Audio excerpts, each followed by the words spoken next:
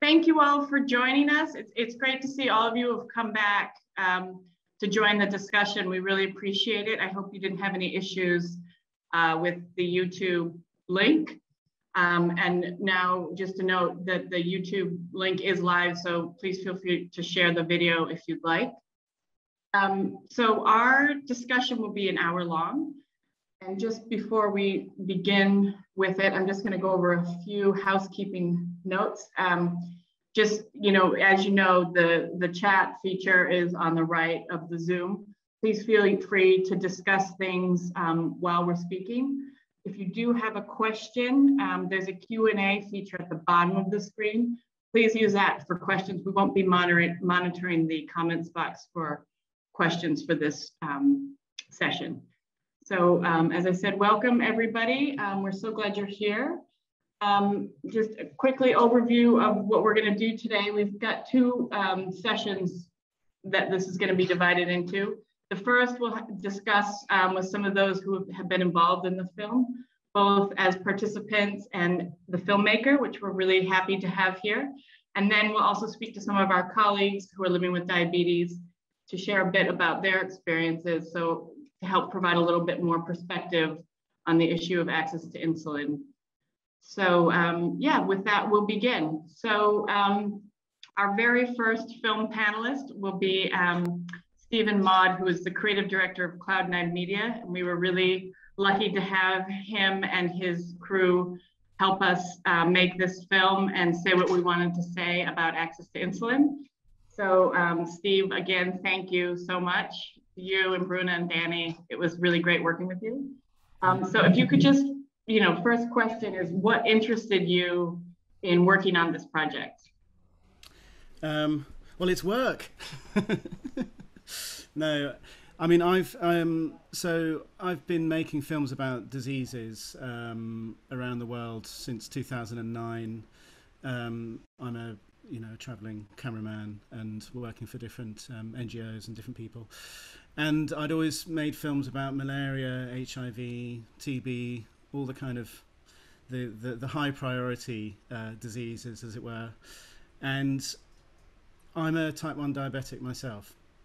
So obviously when a request came through to tell a story about diabetes, from a purely selfish point of view, I was fascinated because I've always traveled around the world managing my own diabetes with type 1, and it's really difficult. Molly, you know that, and especially in hot countries.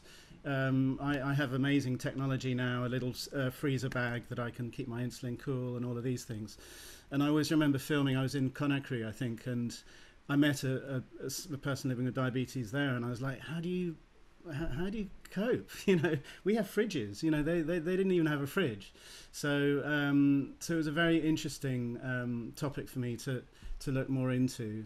And I was also just curious, really, because diabetes for me, being a Westerner, has always been my disease. It's like people in the developing world have malaria and obviously these other very pressing and very serious diseases, but it was always like diabetes was sort of, in my mind, a kind of Western thing, and I was like, yeah, but there are 422 million people living with it across the planet, so of course it's going to be everywhere. So that was, I just wanted to, I was fascinated to sort of see how other people cope with what is a very complicated disease, and I found even more complication as I chatted to people in researching the film and everything. It's such a sort of, there's so many different facets of managing the disease itself, getting the supply, controlling the cost of insulin, and all of these things, as I discovered as I went along the way. Thanks, Steve. Yeah, it was nice to have somebody who knew some of the background of diabetes. So you were kind of one step ahead from the beginning. That was really nice. Now, one question which I know a lot of people have already asked me is this: as we were able to make this sort of global film, how were you able to do it within sort of the restrictions of COVID and the time that we're living in at the moment? Yeah. So, I mean, everything has changed, and in a way the pandemic's brought some good changes as well. I used to go away on shoots myself. I'd work with a local crew and just go out and sort of get the story. And then with this, there was no travel, so we were reliant on building up our network of crew in different parts of the world. And luckily, I'd worked with a fixer when I was at the BBC in Peru called Deborah, and she was wonderful. And I think the lesson we learned is that we control everything, you know, from here, from the UK, and yet we are present on the shoots out there. You know, thanks to Zoom technology, you know, we can. I did interviews, and in fact, we do use some Zoom interviews in the film itself. But you know, luckily there's some great tech around which allowed me to be present on the shoots. And you have to really brief and trust people and communicate and collaborate much better and empower people. And in a way, Deborah went off and with a brief, and we spoke to Dr. Leon as well, who unfortunately got I hope you've recovered from the virus, Dr. Leon. But she went out and spoke to lots of people and found these stories for us, and we storyboarded and put all of that together. So in a way, it almost helps because you have a local person on the ground that really knows what they're talking about, and that in a way gives a stronger product, you know. Yeah, it does. Thanks. And so you already mentioned a little bit about you know, how this work sort of changed your perspective, but I'm wondering what was sort of the most surprising thing about this work, either negative or positive? What sort of really, you know, shifted your perspective on sort of the idea of global access to insulin and what you knew about it beforehand? I guess it's sort of on two sides really. On the negative side, in a way, it's just the sheer injustice of it and how lucky I am. You know, I live in England. I have the National Health Service. I have my insulin for free. Not only that, I have the latest, best insulins, you know, the kind of Ferrari. And then meeting people like Ednan and Juana in Peru, you know, they're on the old insulins that I was trained to manage my diabetes with 30 years ago. You know, it's like, and I know as a patient living with a very complicated disease, if you're kind of left in the shadows in that sense, it's devastating. You know, the quality of life that these people have to put up with managing a very complicated disease and then not having that support from doctors. You know, I mean, every person living with diabetes has a diabetic consultant somewhere behind there who's really helping them learn to manage this, and there's none of that. And then also just the fact that they're having to pay an unfair amount for something that I get for free. It's just, you know, the mind boggles, and it does really make you feel this sense that diabetes is it is a social disease in a way, in that, you know, in Peru you have people living with diabetes who are middle class and have the money to pay for the treatment, and also they're part of, you know, they're on Facebook, they have their sort of social groups, they have a support network, which is something that there's other whole side of people who live in the more remote areas who don't have enough money to be online on Facebook all day long, and they're on their own, you know. So it's a two-sided story in a way. Which shocked me, but also what was lovely was just the resourcefulness of people living with it. And in a way, in Mali, the little kid that we filmed, Baba, you know, he's just so sweet, and he said, "On s'adapte, il faut adapter." You know, you learn to adapt, and they have the basics. But you look at that child, and you think he's going to grow up, and he's going to be okay. You know, and I found that incredibly. I mean, the work of Stéphane Besançon at Santé Diabète is just wonderful. So in a way, it was kind of the negative shock of the reality of the situation, but also this kind of sense of hope, and this, like as Jeff Gill says, you know, there is a community, and it's a community that I I feel part of now. And to be honest, I make more of an effort to control my diabetes because I think I've got no excuse.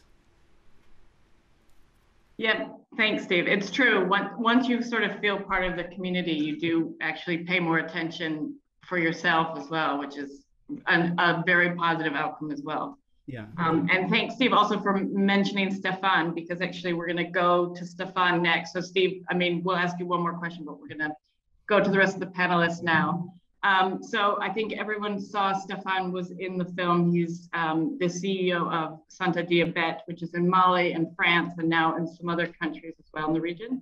And unfortunately, he was traveling today, but I asked him some questions last week, which we put on video, and we're going to play right now.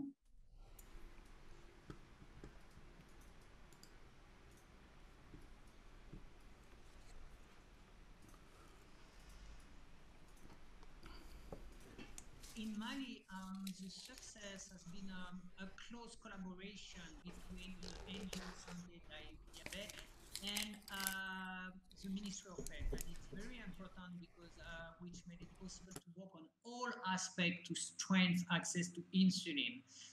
To work on geographic access by improving purchasing and distribution in the country, in the capital, but also in the different region, but also on the other aspect on the financial access by providing insulin coverage in the social security set up by the Malian government for employees. And I think this close collaboration is very, very important because that permits to work on the both sides, on geographic access, but also on financial access, and to work very quickly on all initiatives made by the government. So this point for me is a central and crucial point to improve the access to insulin and more broadly to drugs.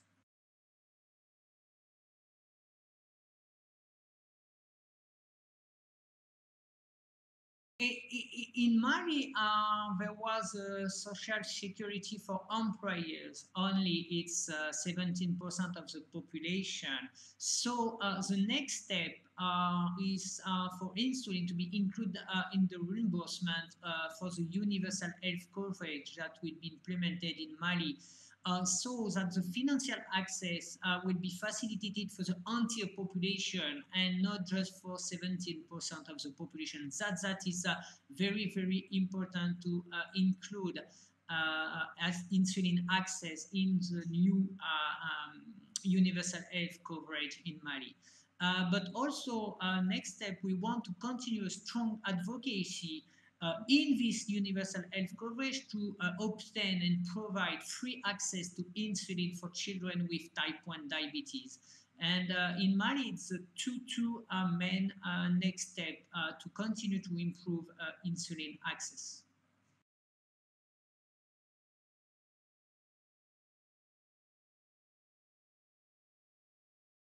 At global level, the first thing, we must continue a very strong advocacy on the manufacturers, on the big three and other producers to reduce the price of insulin very sharply because we know that they can do if they want to do. So it's very important to continue this advocacy, very strong advocacy. And in addition, there is an urgent need to support the establishment in many countries of a universal health coverage who include insulin access in different countries.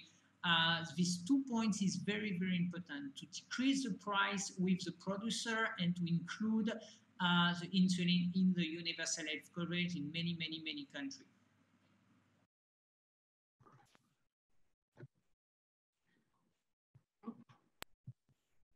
Great. I think one message that Stefan says that is really important, and I think will probably come up again, and I think I saw it already in the chat, is this idea of including insulin in universal health coverage. And of course, for that to happen, insulin must be affordable so that countries can buy it and supply it to everybody in need within the country. So again, we're really happy Stefan could share his message. Unfortunately, he wasn't able to be here, but he was really a great resource for us for this video. So next, I'm going to ask a few questions of Dr. Carla Silva Matos, who is with the Ministry of Health at Mozambique and a great friend of the ACCISS Study, and has done a lot of really fantastic work with diabetes in Mozambique. Hello, Carla. I think you're on mute, Carla. Oh, there you are. Good. Hi.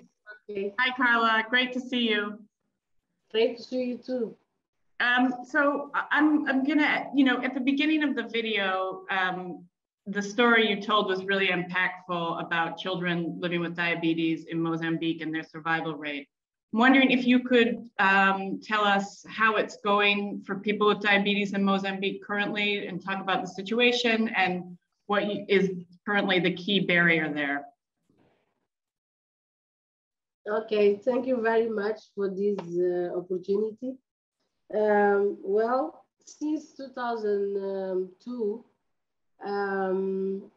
I think that the access to insulin in Mozambique increased a little bit. The access for diagnosis for diabetes are increased too, because we create a department of non-communicable disease in Mozambique in that time, and the non-communicable disease now is a priority in the government. So,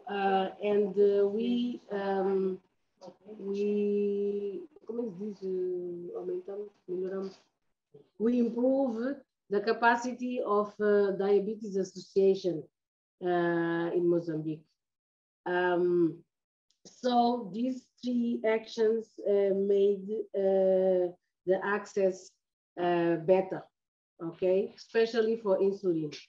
But this insulin is still available only in the provincial and central hospitals in all the country, okay? Still very, very, because of the problems, if you don't know how to apply the insulin, you can kill the patient. So, and we have lack of education in our patients. We need to increase the education so that they can make better control. We need to teach them how to use insulin themselves, and the all education about diabetes. We have a very, very, very, very lack on that.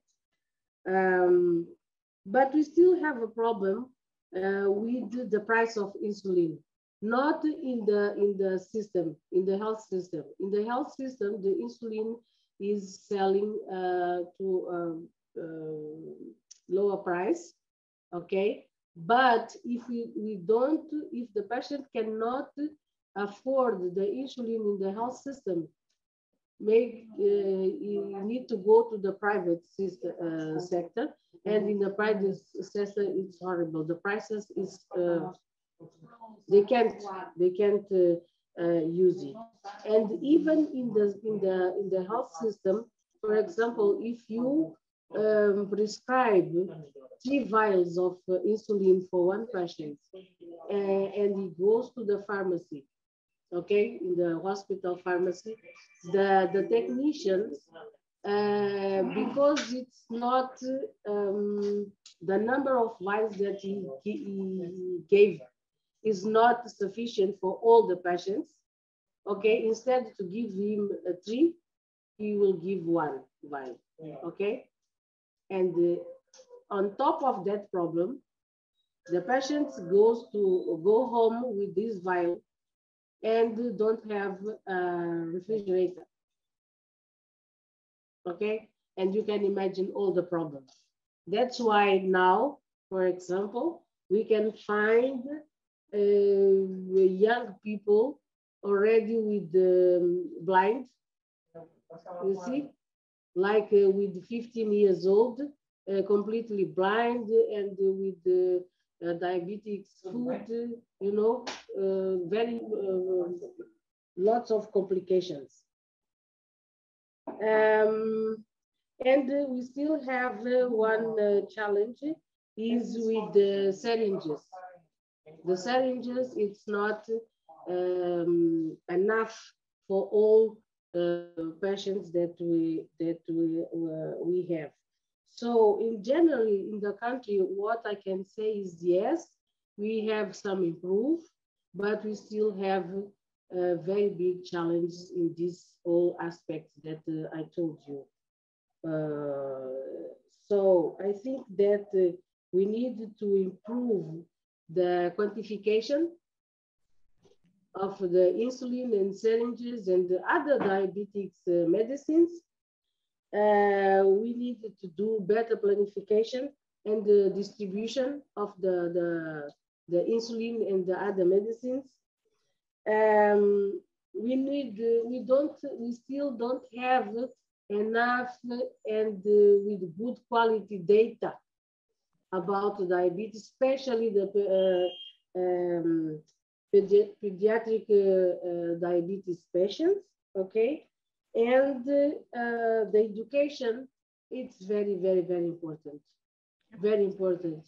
You know, without education, you can say whatever you want. You can give the insulin, we can give the syringes and everything. But if the patient is not educated about their disease, they cannot make it improve. Great.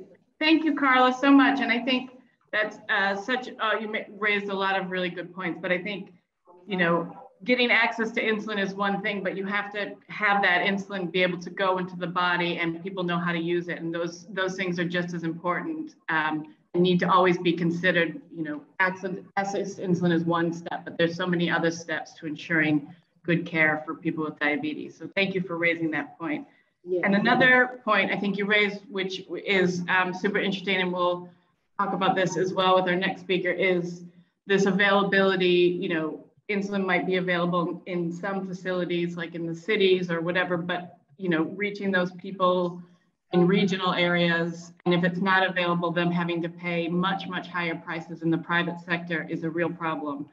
And so if there's not enough insulin available, and it's only available in the private sector, people, again, aren't able to access affordable insulin. And I think that's what we saw in the story in Peru. So thank you, Carla, and I'll come back to you in a little bit, but I'm going to move on now to Dr.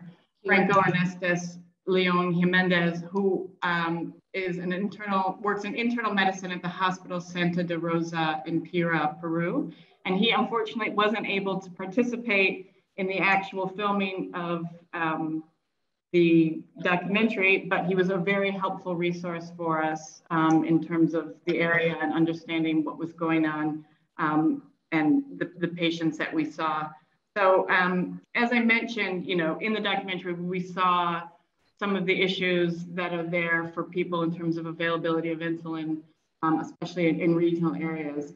But I'm wondering if you can talk a little bit more about some of the other issues in terms of access that your patients are dealing with in your hospital, you know, outside of just access to insulin, be it what Carla mentioned, the supplies or care or, you know, rationing of insulin, or, you know, what are the main challenges there?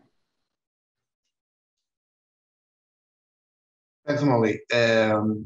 As you said, we have a lot of problems in our hospital because I want to divide it in some items. First, it is difficult for patients because they have myths, beliefs, and fears about the use of insulin. And as Carla said, we had to educate the patients, and they have some myths, beliefs that it's difficult to afford. The other problem we have is that the adherence with patients to use the insulin and the availability of a relative caregiver is important, because some patients do not understand how to use the insulin. And we have a lot of patients that don't have, for example, a refrigerator to store it, and then they cannot use it. So when the patient come to the hospital and we attend the patient, and the patient goes home, the patient and the caregiver doesn't have the opportunity to give the insulin because they don't have the refrigerator, for example. No? The other problem we have is that in this context of pandemic, the availability of a teleconsultation, because the patients are not coming to the hospital. So the endocrinologist and the internal medicine physician have to have a phone call with the patients, and then we have to give by telephone a consultation. And I think it's not the better to do. And the other problem is that when the patient comes to the hospital, or the caregiver come to the hospital, they have difficulties with the pharmacist to give the insulin because or there is not a product, or it has to return. And some people, as the video showed, live 3 to 2 hours from the hospital. So it's some difficult, and they sometimes we have to give the patients our telephone number, but they are calling and every moment, and it's difficult to follow these patients. We don't have a structured monitoring of them. The other problem is that there is a high competition with some insulins, brand name insulins, that some endocrinologists and some other doctors give. Instead, despite there are a lot of studies that the effectiveness is the same, no? The one that give the government is the same, the effectiveness is the same that the other brand insulins that are more expensive. The other problem is difficult for us to monitor inside the patients because sometimes in our hospital there are no auxiliary tests as glycemias, glycosylated hemoglobin, proteinuria, and it's difficult for us to follow those patients and the dose of insulin we have to give them.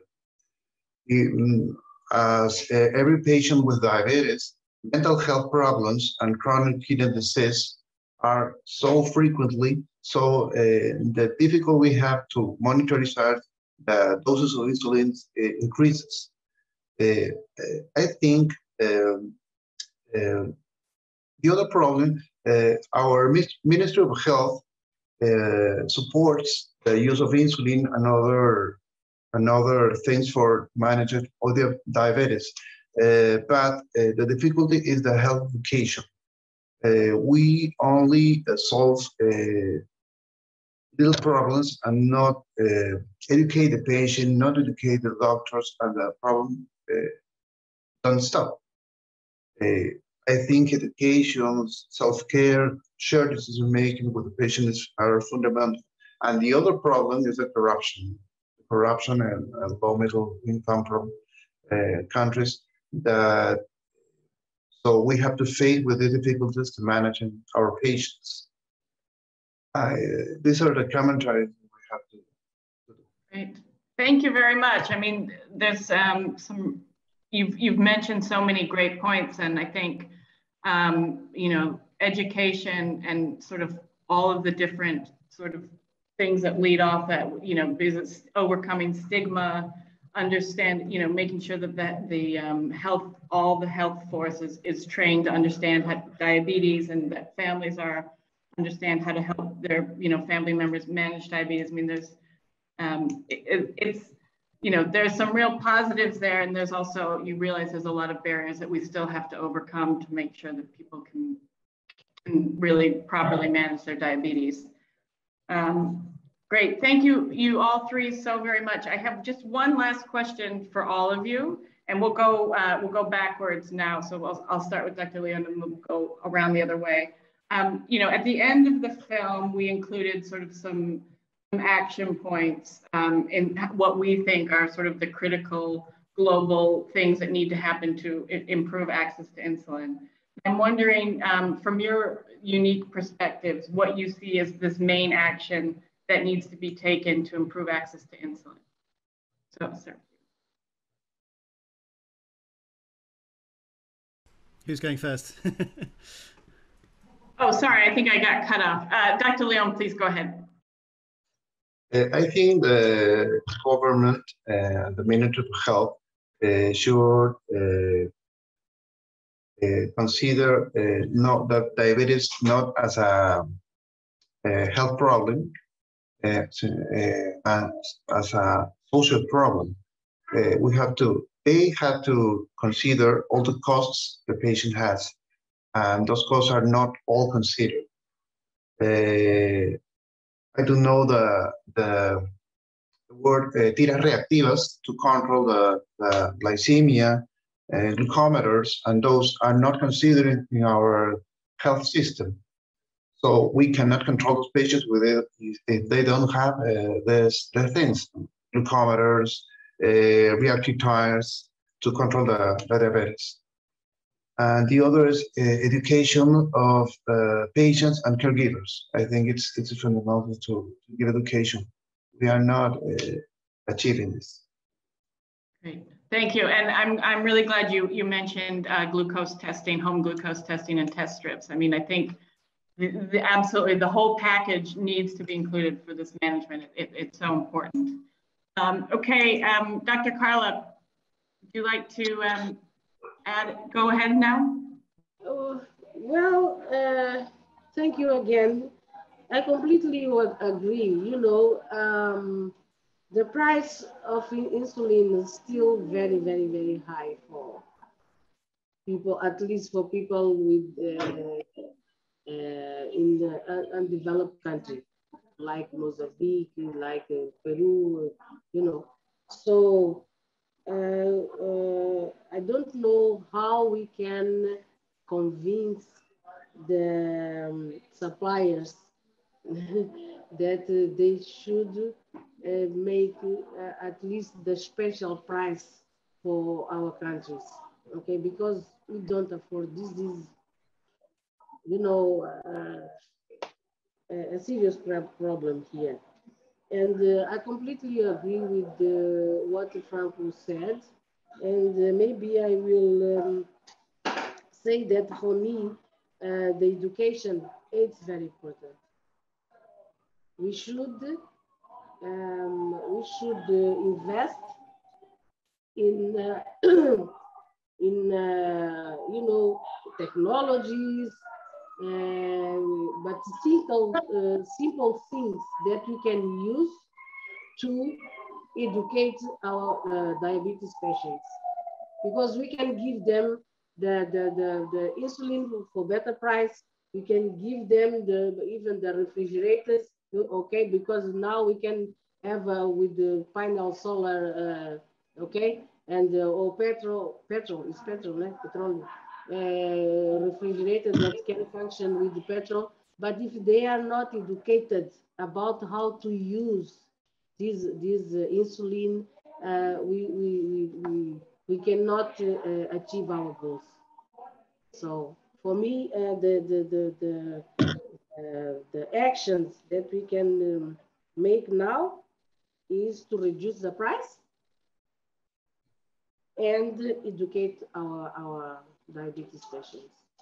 Great, thank you, Carla. Those are very, very clear. Thank you. Steve, would you like to take a stab at it?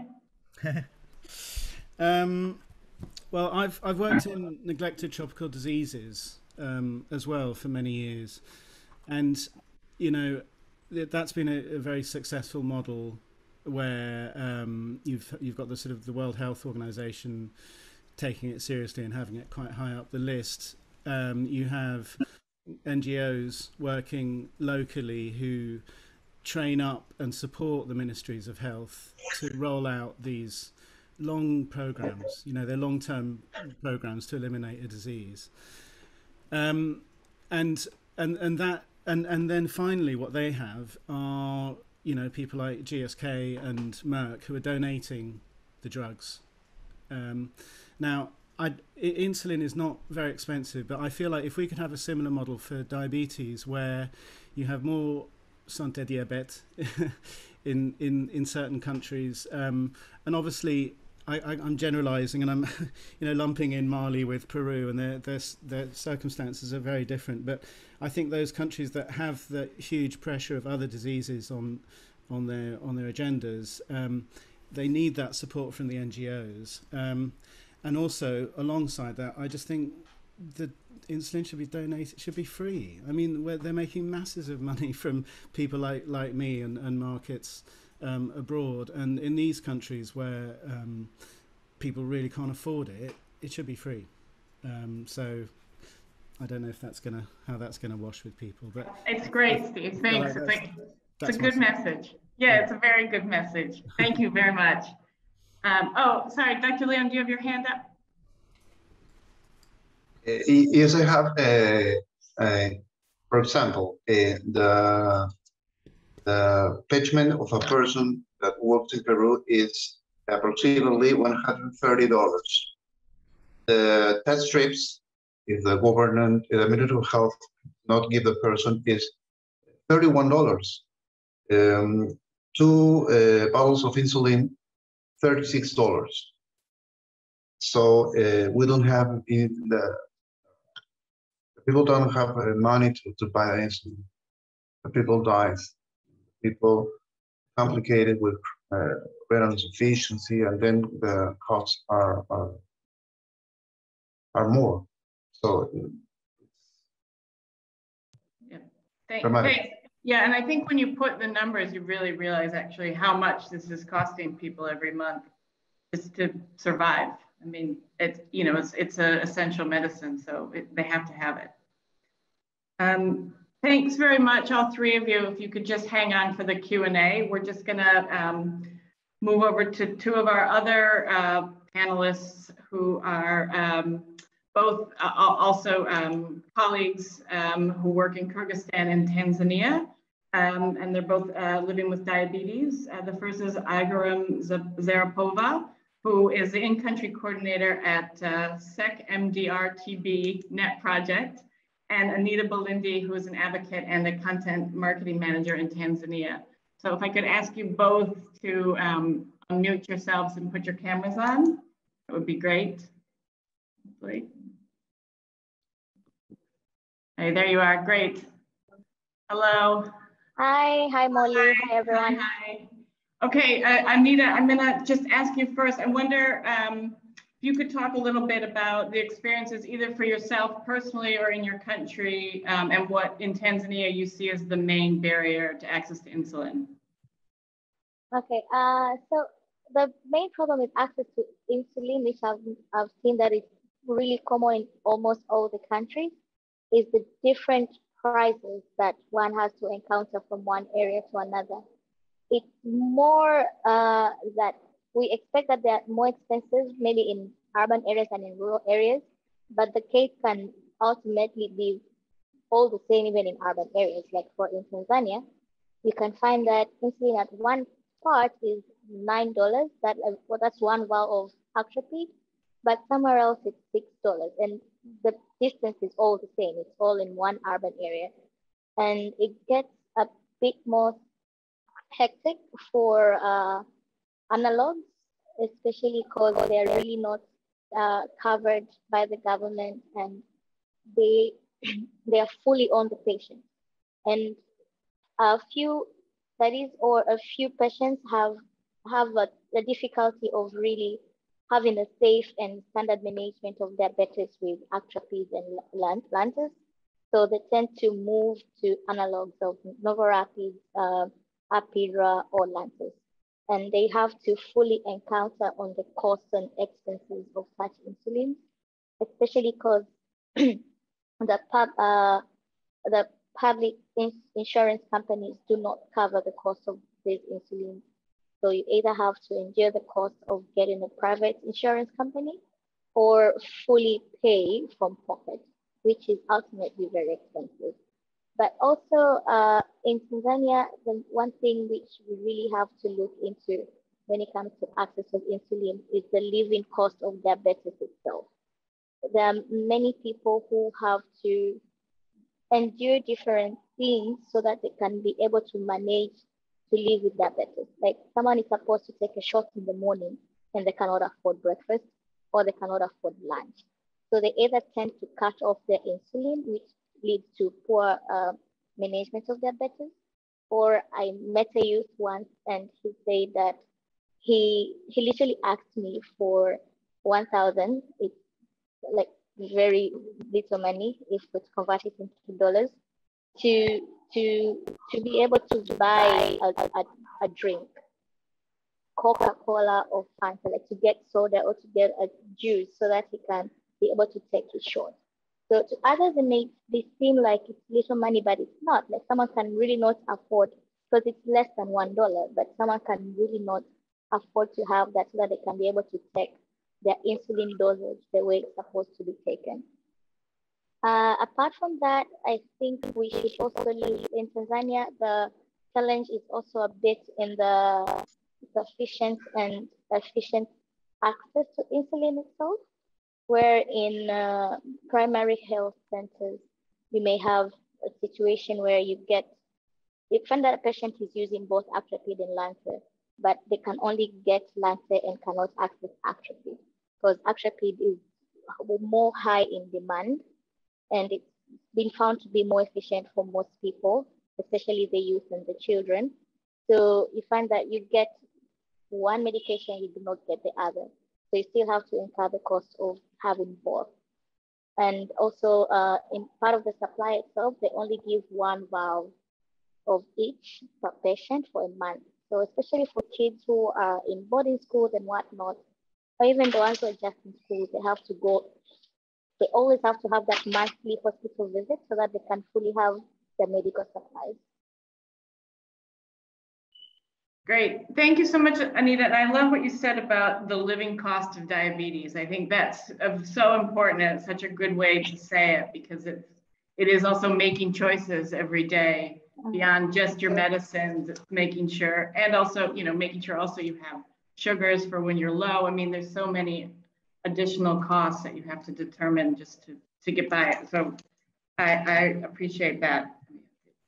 Okay, Agram, could you answer the same question? Hi. Hello, sure. Thank you, Molly.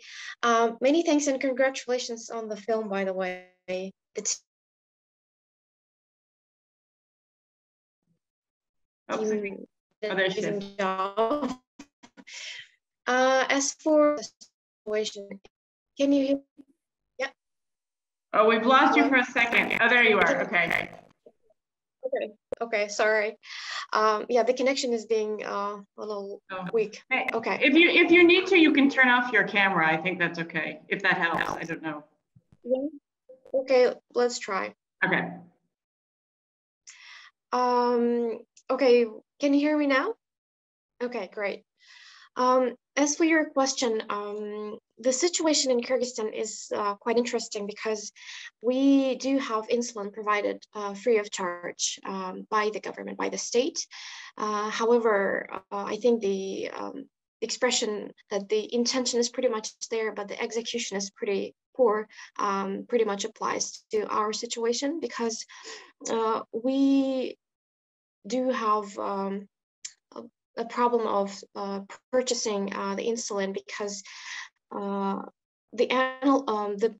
almost 75% up to 80% of the budget on diabetes is spent on buying the analogs.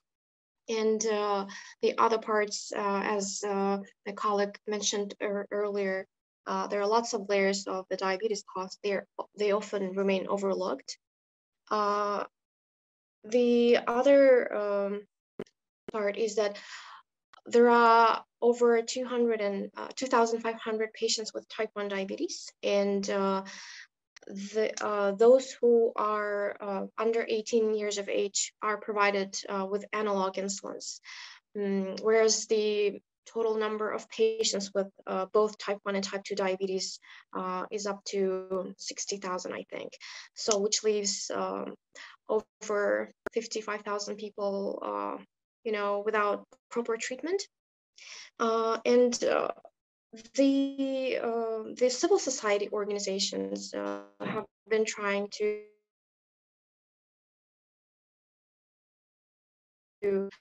push for certain reform in making sure.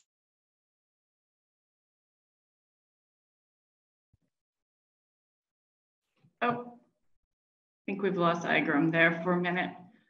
Well, hopefully she'll be able to come back on. I think she raised some super interesting points, especially when thinking about, you know, if the government can provide insulin, but are they able to actually provide a whole care package for people who are living with diabetes? Because one is not enough for people to live with diabetes. Agram, if you can come back in, that's fine. I'll let you join. But in the meantime, I'm just going to ask you, Anita, in terms of what you think as that main action that you believe, it's the same question I've asked the other panelists, the main action you believe that must be taken to improve access to insulin. What would you say that main thing to move forward would be? I think the main thing, or the thing that we should try and look into, is having a global fund which is catered for NCDs, and especially those NCDs which are life dependent on medication, such as that insulin, especially for type 1 diabetes. As in the comments and in the chat, I saw that we should also have this awareness of prevention for type 2 diabetes, which can be prevented, or at least we can delay the complications of it. But it would really be a good motion, or a good way into government and globally to look into having a global fund for NCDs, especially for the people who are dependent on medications such as insulin itself. Also to have the total supply of insulin and the related equipment and needful, such as testing materials, test strips, the machines, diagnostic kits, in even the primary health centers and primary health facilities, where people really wouldn't have to move from far distances in rural areas to urban areas to be able to be diagnosed or to get treatment, or even to get the right treatment. Because you may actually get treatment for diabetes even in rural areas, but it may be the wrong treatment. The moment you tell a doctor or a nurse who is uninformed that you're diabetic, they totally start treating a condition which they do not know what's wrong. You may be going there with a hypoglycemia, and they may start shooting you with insulin, which leads to a lot of loss of life due to lack of proper education and knowledge about diabetes as a whole. And the proper usage of insulin is very important, especially in areas where this has to go back to the patients themselves and the healthcare providers, for them to have a proper and good engagement and good relationship, for one to be able to have open and good communication with the patient and the patient with the doctor. For example, there are conditions when, for example, a patient is out of insulin and they ask a fellow friend, and you find that they're having two different medications. One is on Atropine, the other one is Novorapid, but they tend to exchange so that you help the other person. But you give them a different medication without telling them how effective or how it works, which also really tends to lead to many complications and also loss of life. So I think there is a need to increase education, increase awareness, and find means to have a global fund which will be able to help even those who are out of the system of getting donations or assistance of insulin. Great, thank you, Anita. And yeah, I think education of the healthcare force is so important, especially in rural areas, so people don't have to travel for such distances just to get, you know, the basic health they need, and also the medicines they need. Because that, I mean, as we saw in the documentary, that can cause a major disruption in people's lives. Agram, are you able to get back on to answer the last question? Hello, yes, can you hear me now? Yeah, hello. I can hear you now. Yeah, great. Wonder if, thanks, I think we got most of what you were saying. And if there's any last things you want to say, that we got to your second point about the different insulins in Kyrgyzstan. If there's anything else you want to add to that, great. And then also if you could just let us know what you believe is this main action that needs to be taken to improve access to insulin. Yeah, sure. Just to add a couple of points with the first question. The challenge in Kyrgyzstan is that the analog insulins are very expensive, and most of the funds are allocated to purchasing those. And I think the main challenge is that the planning of the budget for purchasing those is actually very inadequate. And I think the resource allocation should be, and policy should be the main priority, because the insulin is accessible. However, a lot of the big chunk of the funds is allocated to something, to the part where only a few patients are benefiting from.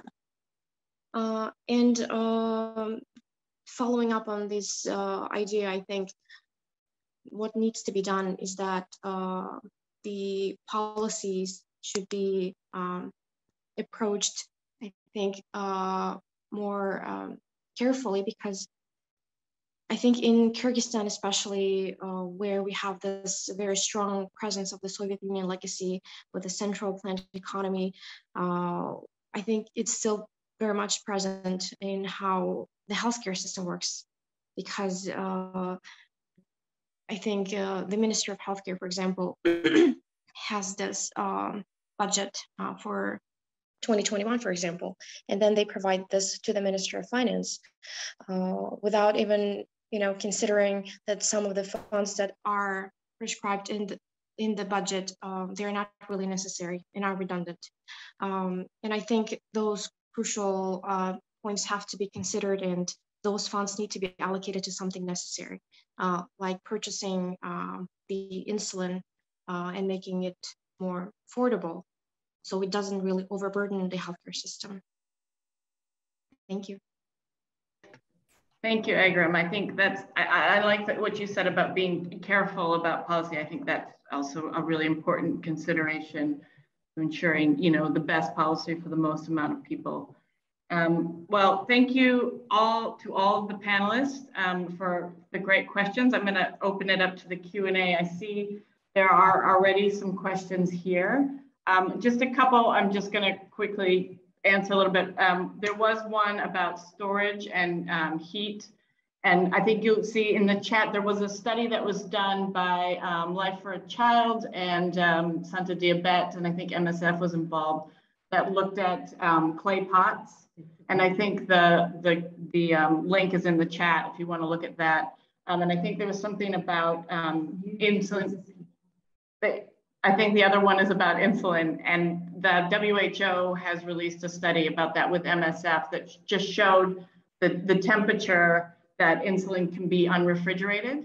I don't know if anybody wants to share. It's not heat resistant, but it's a different temperature range that's a little bit higher than it had been thought of before. If somebody has that link, if you could share it in the chat, that would be great. We also had another question about prevention of type 2 diabetes. And not including this in our film. And of course, I mean, prevention is a huge priority for diabetes. And of course, it helps with access to insulin, because hopefully less people will need insulin if they don't have diabetes to start with. But for our focus, it's just helping the people who already have diabetes and need insulin at the moment, and are making sure that remains a priority, so that these people can continue to survive and thrive. So I'm going to ask a question about, a lot of people mentioned education and support. So I'm wondering, maybe Dr. Leon, if you could answer this question, and if somebody else has the answer to it, please feel free to chip in, is talking about the use of nurses trained for care, and if that's something that you use in your hospital to train nurses to have better reach with their diabetes patients, or if it hasn't been done yet. Yes, when the patient is discharged in the hospital, we tell the nurses to um, teach the patient how to use the insulin, but it's not structured yet. So we have to for example, I have to tell them to do it. It's not a policy, it's structured. So it depends on the doctor. It depends on it's not structured. Well, I do it because I like diabetes. I investigate in diabetes, but not all the doctors do it because it's not structured. So when the patient is discharged, the nurse, the related caregiver or the patient, if he can understand. While I'm connected, some ideas I'm crossing my head, and we have to structure it. We have to teach the nurses and consider the doctors not the only important, very important, the clinicians, the nurses, biologists, and all the people that are nutritionists that are related to people. Thank you. Yeah, the standardization of the training for them is really important and can really help broaden access to treatment for people. Thank you very much. Okay, the next question, we had a question about fighting stigma within diabetes. Anita, I know you've worked with a lot of young people with diabetes in Tanzania. I wonder if you could talk a little bit about, through your work, what you have done to help overcome stigma within the diabetes community. So mostly what we did was to have society advocacy, where we go to, especially to schools, where most youth and children and adolescents are, and that's where they spend most of their time.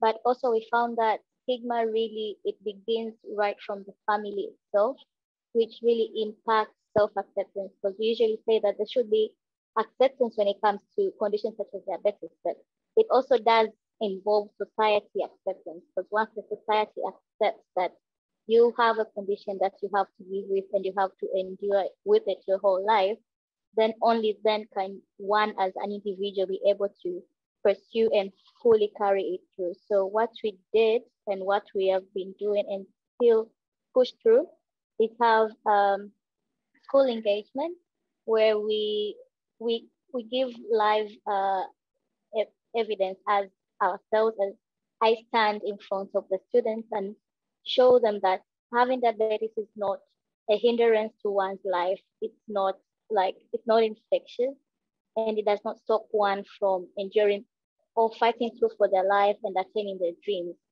So we get to be there as living proof. It's usually a lot of diabetic adolescents and kids that we all go as a group and teach and empower the ones who are living with diabetes in the school. And usually it doesn't only involve schools which have diabetic students, but just generally schools. And also we tend to have media campaigns and pretty much raise awareness and societal mobilization and advocacy for diabetes, especially against stigma. We fight for stigma right from the family, where it's the roots, where many adolescents have also been facing stigma in family levels, live alone schools, and in different societal experiences. So really, we've been trying to reach out to all aspects of the society, right from the primary unit to basically bigger group. Thanks, Anita. Yeah, it's so important to really get the whole public awareness so people realize it's not, it's, you know, once people are visible with diabetes, they realize actually they're just like anybody else, which feels silly to be telling this group because we all know that, but in general, thanks very much. So we've reached the end of the Q&A session. I think thankfully my colleague Marg was answering a lot of the questions in the chat already. So thank you so much. I just want to, again, thank all the panelists who participated today. And I also, yeah, and if you could all just turn your picture on just so everyone can see your face one more time, that would be great. And then I also want to really thank Cloud9 Media so much for working on this project. It was I think it was a labor of love for them. It was a very long process and we appreciate it. I also really want to also say thank you to Bruna and to Danny for all of their support. And of course, thank everybody at HI and the comms team here for all of their help in promoting this. And if you have any questions, please feel free to email any of us, I think, or let us know. And lastly, as we want to just keep going on this awareness, especially in this 100-year anniversary of discovery of access to insulin, if you'd like to share what you believe as the audience is the main action that should be taken in terms of improving access to insulin, please feel free to share it on your social media and just use our hashtag, which is hashtag 100yearson. That would be great, and we'd love to hear from all of you, and we'll retweet everything we can. So anyways, thank you all very much. It was really such a great experience to do this, and we'll see you next time.